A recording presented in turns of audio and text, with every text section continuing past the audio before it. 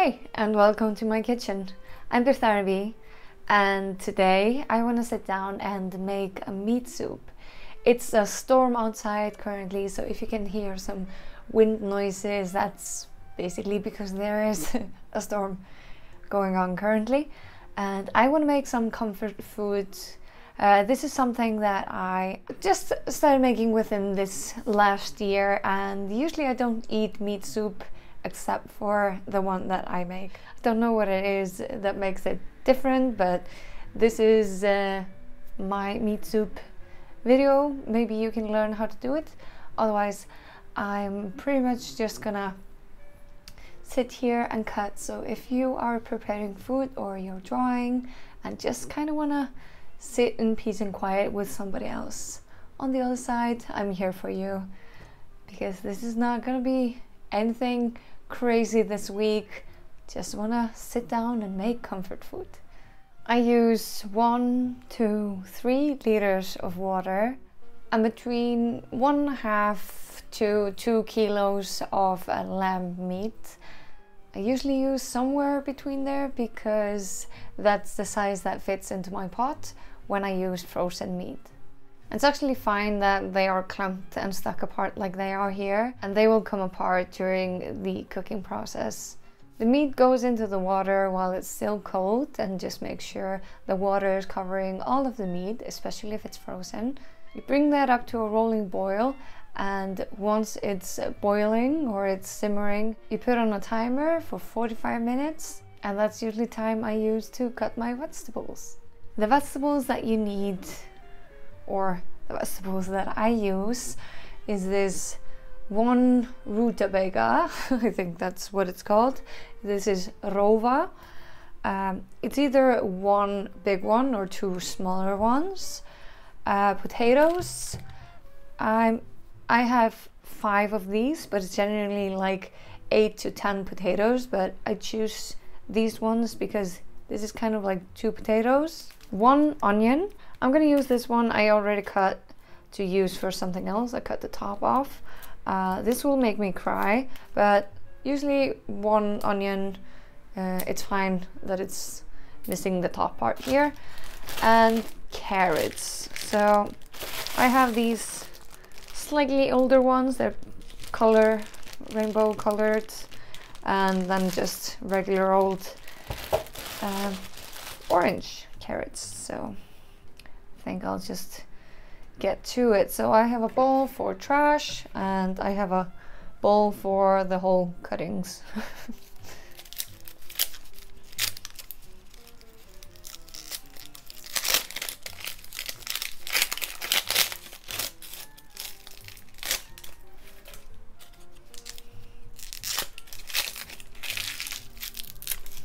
Figure I might as well start with onion, start crying, and then be just kind of done with it.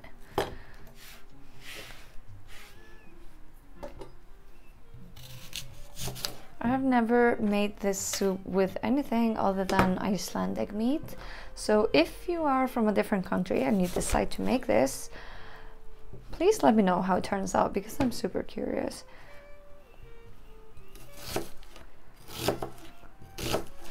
So with the onion, I don't really like biting into onion in the soup, even though it's kind of like stewing.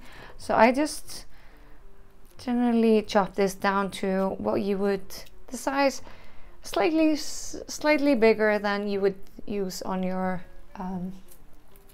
hot dog. If that's on any indicator. I don't know if this is more of an Icelandic reference, but I guess. Ooh.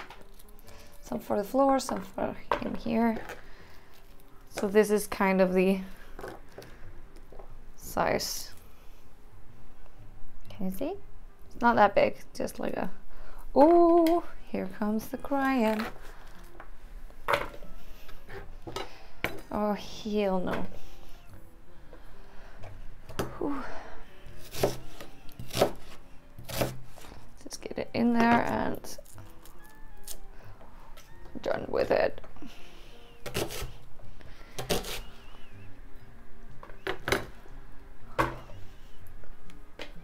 Oh my god. like to peel all my I'm crying so much.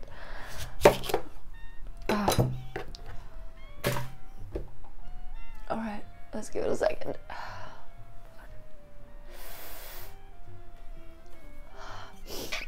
If you have any onion crying tips, leave them in the comments. This is me every time I cut an onion.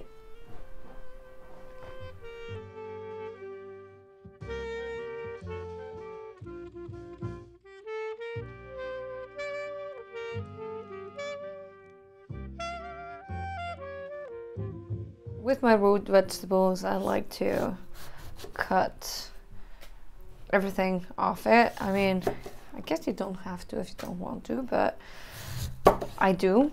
I don't know how it tastes without it. Actually, the first time of me making meat soup was when we were moving in here. So I made meat soup for everyone that came to help us because we were kind of moving in the winter last February and it was cold outside, and it's just nice to get a hefty, like a good proper meal once you have done like a lot of lifting and walking and stuff like that, and it turned out really good, especially for, I mean, it's a daring thing to do something, cook something you've never cooked before for like a group of people, but otherwise, if it would have turned out nasty, I would have just like bought pizza or something and nobody would have been the wiser. So I'm happy I did, because turns out I make good meat soup. So for the rutabaga, oh, it's strange on the inside. There's something a little bit wrong with it. That's annoying. Ugh.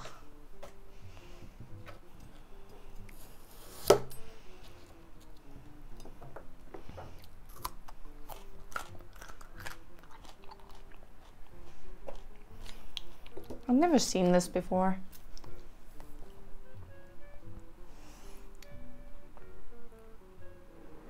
Like a slight darkness to it, like, but it tastes okay, so I think I'm just gonna use it.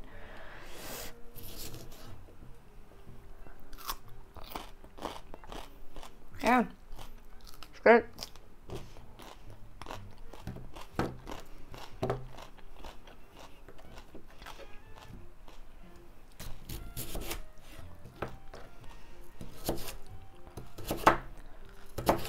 Don't want it too chunky, but because I still want to cook through, so maybe like just a good die size, like something like this. You kind of want to have everything fitting on a spoon is kind of the idea. So to me, this might be a little bit too big. It's like if you're cutting cheese, what size would you cut? I mean, I'd probably cut way too big because I really like cheese, but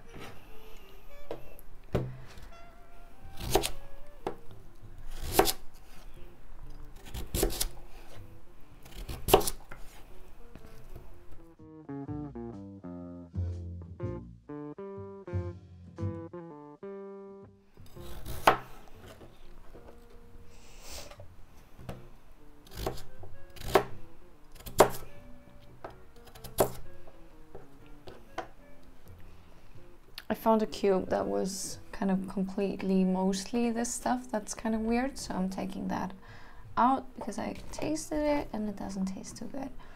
Like once it's just that stuff. This is all gonna soften and become one cohesive mess. This is gonna pull in some of the thing from the meat, from the kind of soup, and I think it's gonna be fine, but since I tasted it and it doesn't taste crazy good, I decided to take it out.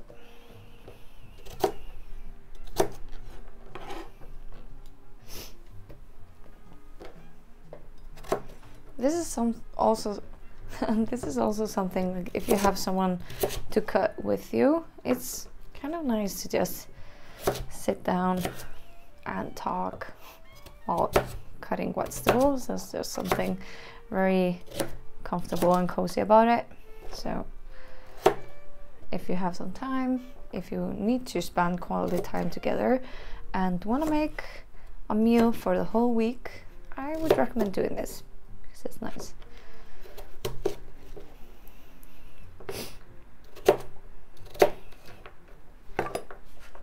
All right.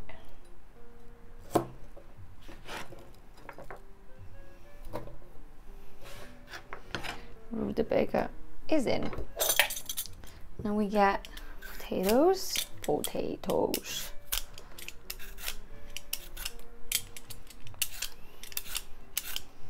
I like to peel them just like this. I find this is the best way to minimize, like,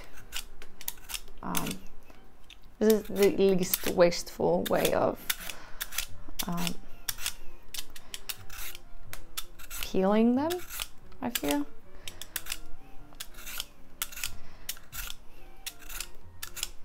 But you can also use a knife. I'm just a lot slower that way, especially if they are not cooked. So this is my preferred method. Just don't cut yourself.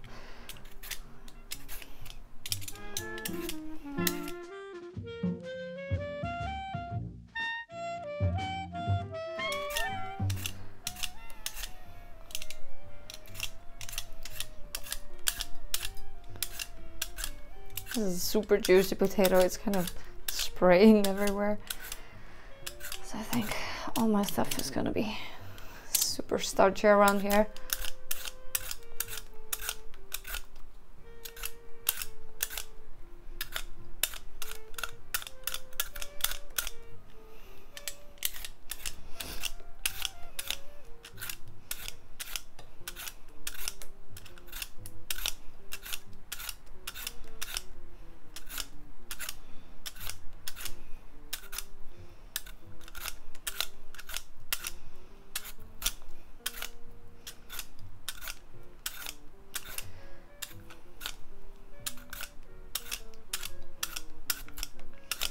I've had kind of a crazy week this week and last week. Just finished up a project just in time before the super bad weather set in. So I'm very happy about that. How has your week been? I feel like so many people get stressed around, like, whenever the days get shorter. So I hope you're doing okay, taking care of yourself and your family and friends. But gotta put yourself first.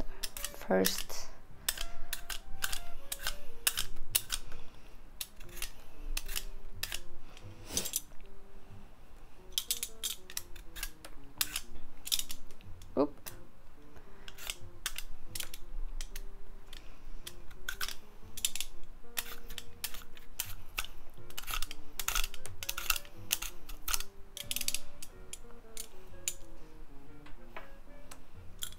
If you get green stuff in your potatoes, definitely you want to peel that off.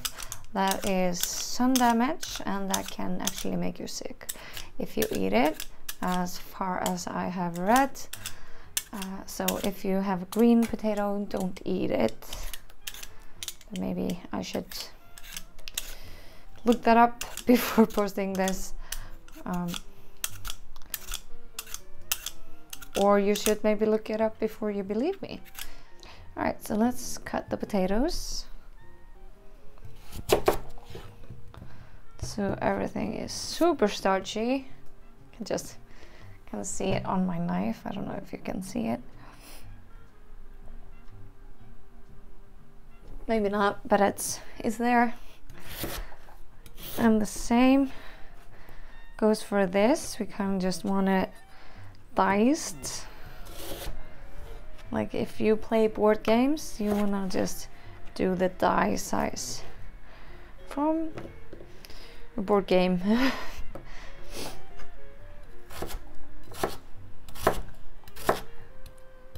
And this is actually like something like this. That will fit nicely on a spoon. Here we go. And this is a lot of potato. But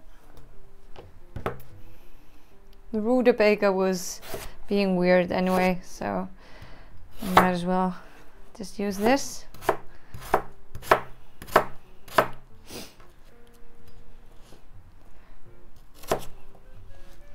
And this is what's very interesting about this soup is it actually gets better the kind of older it gets. It's like, I don't know, it just kind of starts to melt together better or something, I don't know. So I usually make this and we eat it the day after because it's better, and we eat it for like sometimes a whole week because it's a lot of food also. So this is the perfect thing to make if you're having friends over or family or something, or you can also just freeze it. It's also something you can do, is to freeze it and thaw it out whenever you want to have a nice cozy warm soup that's like very good for you. Unless you don't eat meat, then of course you won't make any of this. But you can still hopefully enjoy the video.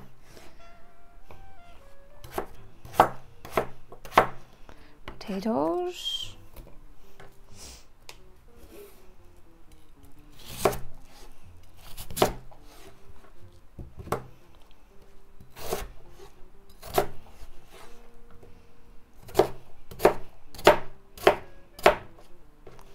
And of course, when handling knives and such, watch your fingers. Don't want to hurt yourself. That's also why I find this to be very kind of therapeutic, is just I like to do this without listening to music or podcasts or anything. It's just kind of something about it, I don't know.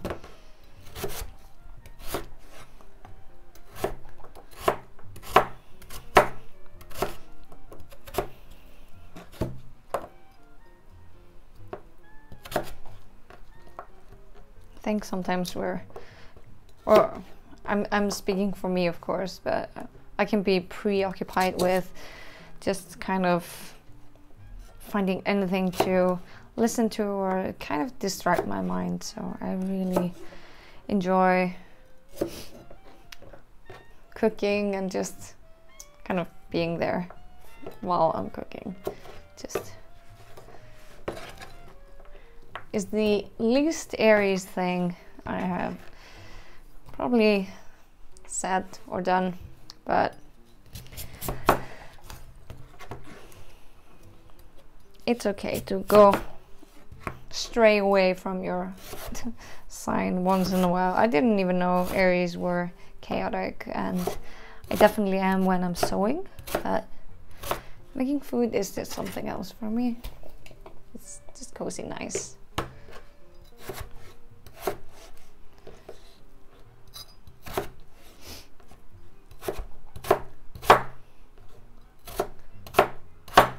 And when I say Aries are chaotic, it's mostly in terms of how Julian cooks in Aries Kitchen. I know he's not doing that series anymore, but I really enjoyed it. But that's not how I am. That's not my Aries Kitchen. I'm just very calm and collected. And methodical. I'm a good baker in that way. Is I follow directions to a T. Like I said, when it comes to sewing, that's not me. That's where I am chaotic and don't have time for anything.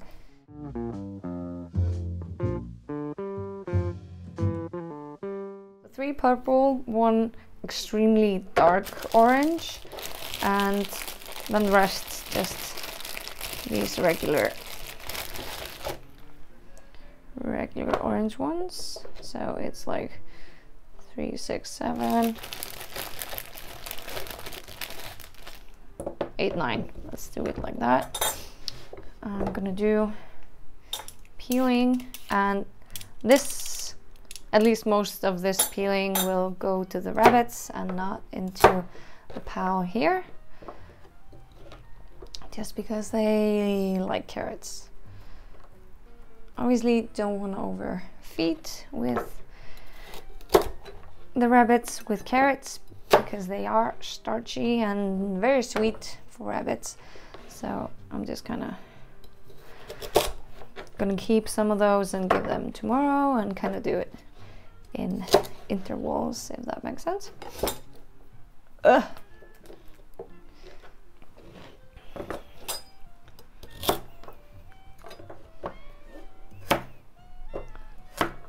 I like these purple ones, but they look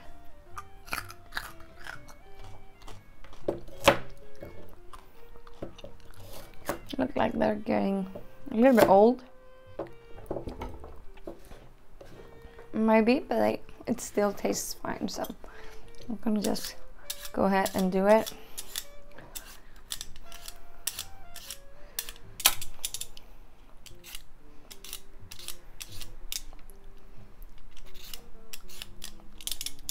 And you kind of have to just navigate the size of your carrots. I'll probably add some more, because I cut a lot of this because it looks like it's about to get old.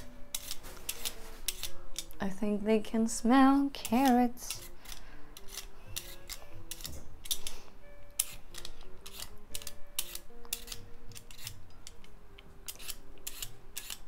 At least I have someone behind me.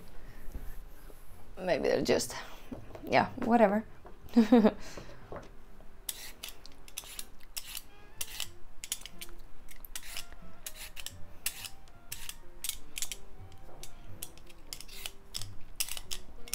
I wonder if you can use these purple ones to color something, or overall if you can use carrots to color stuff, because I know if you have children and they get a lot of carrots just as kind of snacks or anything, like, it doesn't turn them orange, but it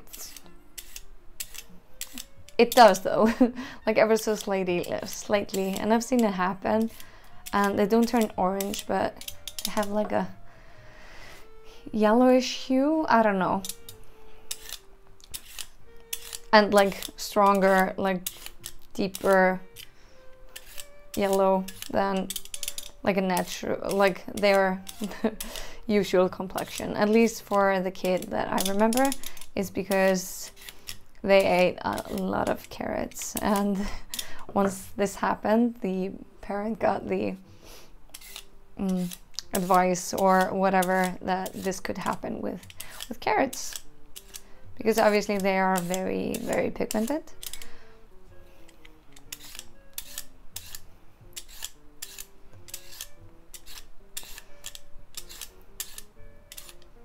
But it's nothing dangerous. It's kind of like your beet, when you eat beets, it changes the color of your pea.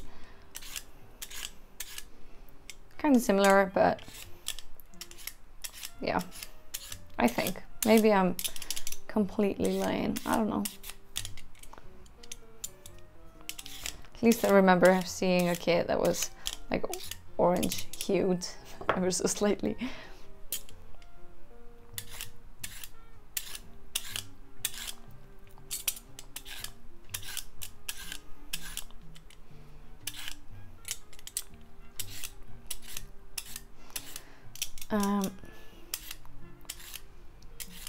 We can go over I was asked to teach a little bit more Icelandic, so if we go over the vegetables, this is gulrót, is like yellow root.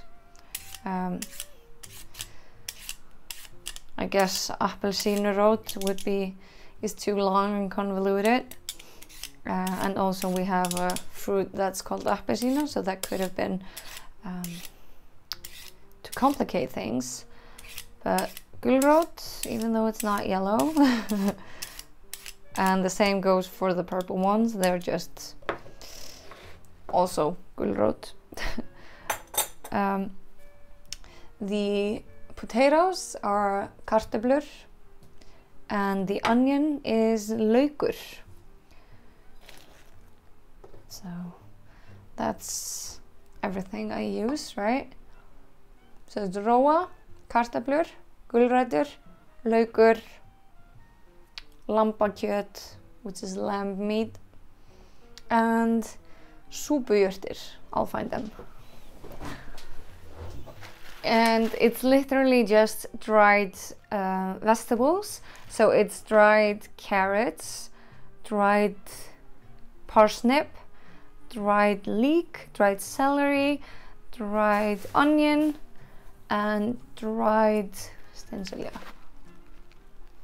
Yeah, one more that I can't remember the English word for.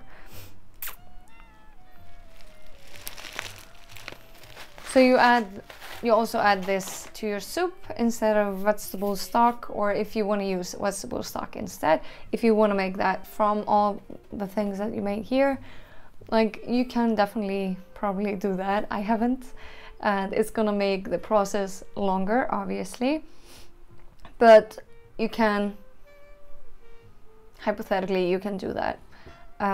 Some people also use rice for their kjötsúpa. I don't.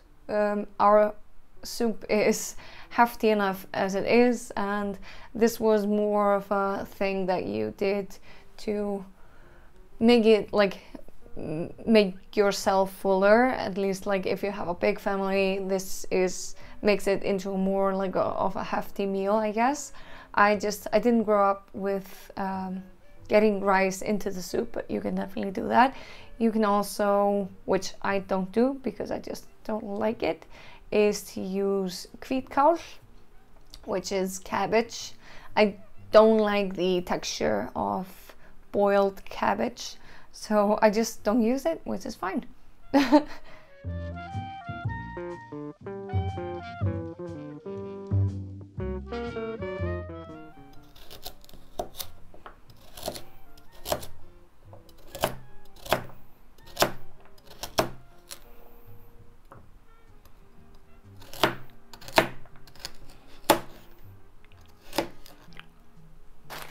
Move this stuff out of the way.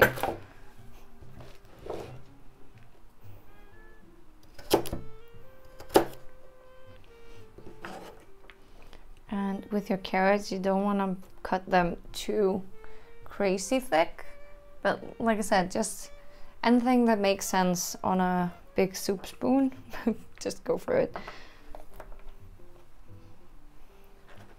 And you can also just try it, and if you like it but there's something you feel that is off, you can always just make this soup again and change it up. You can add stuff, you can take stuff out.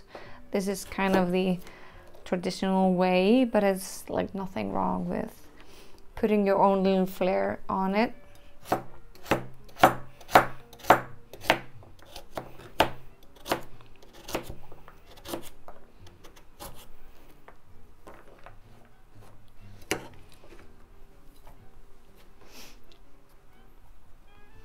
I'm gonna add 2 more carrots to this, just because I feel like it, but definitely make sure you have a big pot so you can fit all of this.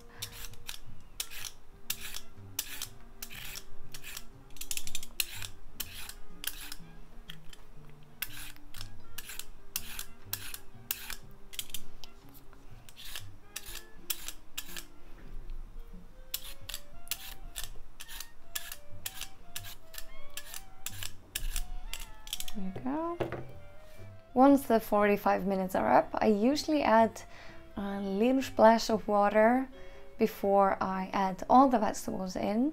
I add 1 deciliter of the soup herbs or the súpujurtir, and I let that go low and slow for 15 to 20 minutes, so like a soft simmer. And then I just turn off the stove and let it cool on there. From there you can actually, if you want, you can pick the meat off the bones and get all the tendons and everything out.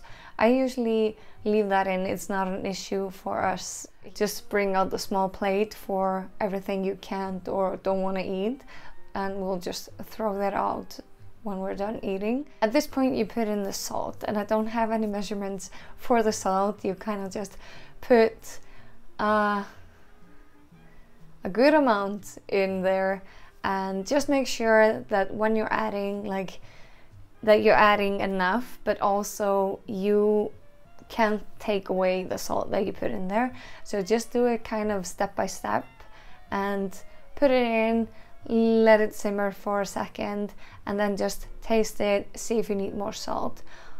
There's also no secret that this soup is better the day after, and even better the next couple of days after. I usually don't eat it on the night of making it. I eat it the day after and rest of the days after there. So if you're having people over and want to make them this soup, I would definitely recommend making it either earlier in the day before, or I mean, it's fine also just the evening before, but the longer it waits, the more kind of juicy and nice it gets, in my opinion. I'd love to know if you made this yourself. How did it turn out? Was it okay? Did I forget a step? The reason why I'm not showing you the result of the soup is because I'm not gonna eat it tonight. I'll eat it tomorrow and for the next following days. So I really hope you enjoyed it though. I've made it a couple of times, and I've tasted it now, so I know it turned out nice for me. I hope it did so for you as well. Thank you if you weren't here to make a soup, but just kind of chill with me, and I'll see you in the next one. Bye!